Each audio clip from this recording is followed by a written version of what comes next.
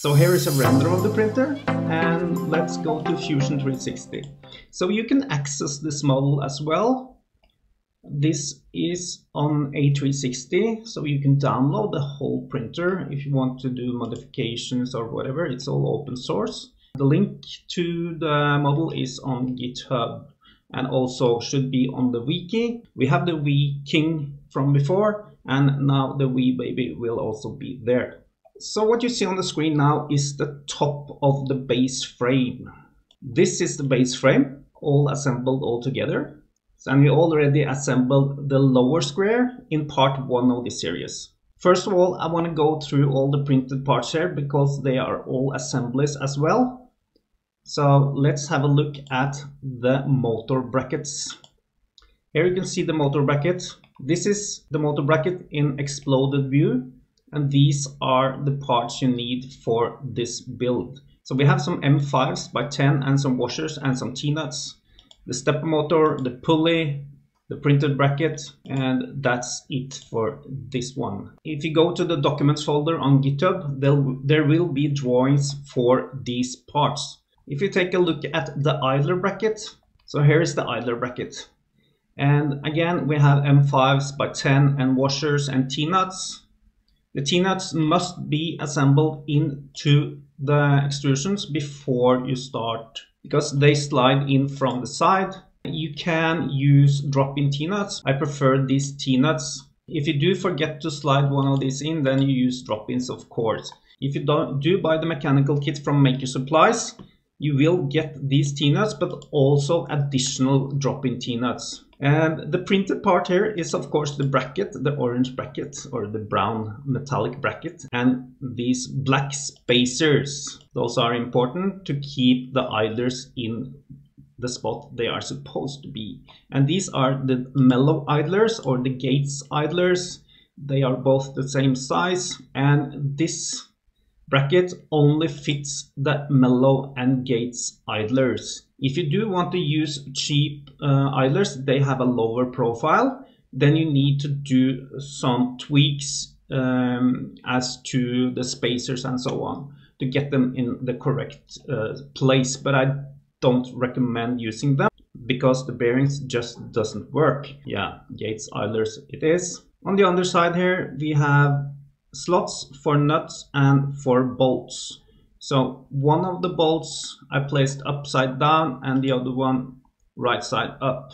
That does not really matter. You can place them in whichever way you like. Also important for this build is these shims.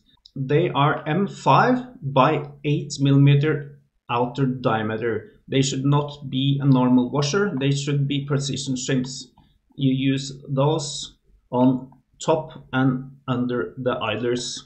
All of the idlers need precision shims as well as the wheels. Let's also have a look at this top C idler bracket, the top rear idler body as I call it. It's very basic. Again, M5 by 10 washers and T-nuts. And these T-nuts again need to be slided into the extrusion. And again, mellow or Gates idlers and precision shims. And this M5 bolt here. This is M5 by 30 and we use lock nuts to keep everything in place.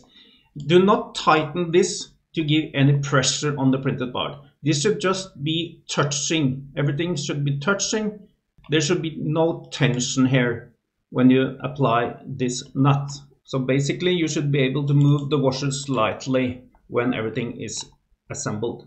We don't want pressure on the idler. Then we can have a look at this front anchor point for the C-lift. This is for the belt, for tensioning the belt. So we have a tension system here. So here you can see the parts. So we have one idler here and then we have a printed spacer here. And the belt actually goes up on this side and around and down here and then under this spacer and then up to this part. So this part is our tensioner. So you run the belt up into this around and then it clamps on itself. And then we have this guy which we use as a tension screw. And then again, M5 by 10 washers and T-nuts. And this guy is M4 by 20, and then a lock nut for that and a washer. Also, this is M4 by 30 and a lock nut and washer.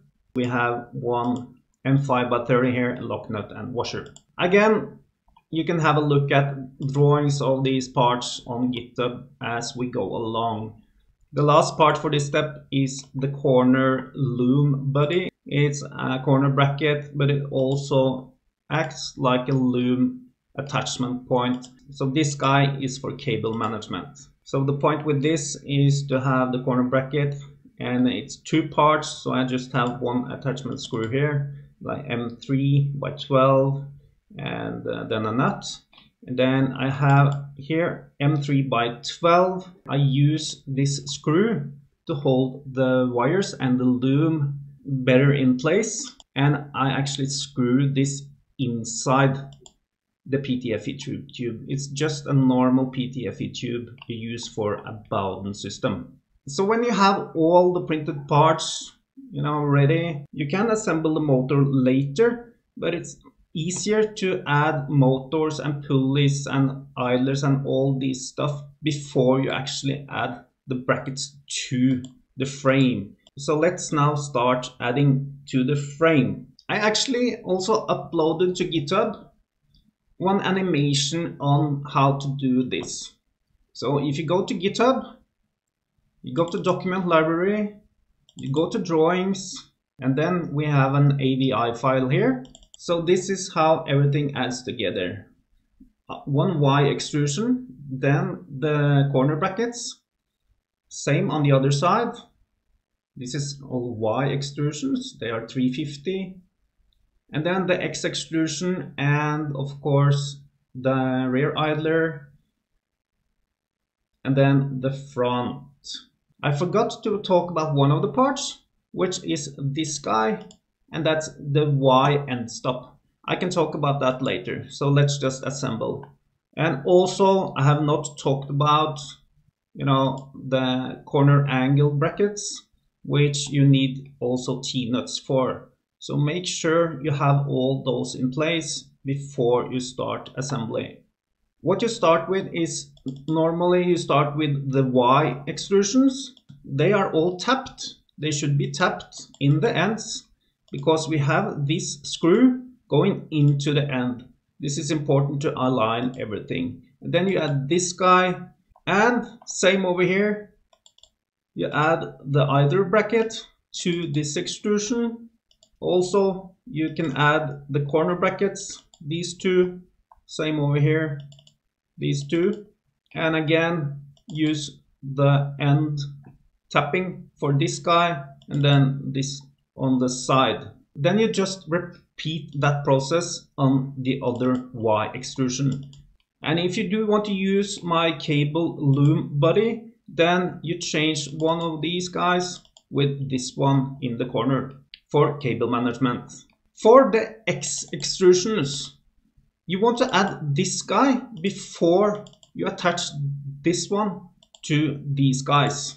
And then also remember these ones and T-nuts for those. So on the motor side, we have the X extrusion, and we have this belt tensioner with also the screws, and the T-nuts must be inside. I recommend you have a look at the 3D model when you do these steps.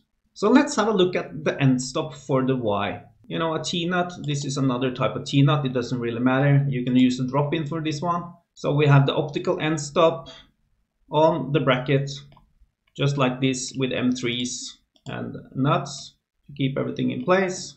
And you just add that to this side, same side as what I call the A motor. Here you can see the drawing for this step. You can see a part list, what number of fasteners you need, and so on the left here. If you do miss anything, I might have overlooked something, please let me know in the comments below. And also what you think of the presentation. If I should change something, am I talking too slow or too fast or unclear, whatever, let me know, guys. It really helps me improve. I want to make this as good as possible, as easy as possible for everyone to build. So that's going to do it for this step. In the next one, it's going to be just a short one to finalize the base frame. And then we're going to look at adding the C extrusions. You might actually figure that out yourself. Remember, again, T-nuts and corner brackets. And we have also this guy for the C motor and the worm drive. Also, again, T-nuts there. If you like this, and of course there's going to be a lot of more other types of content as well, general 3D printing and 3D modeling, educational stuff on a tech level, please subscribe guys. See you in the next one.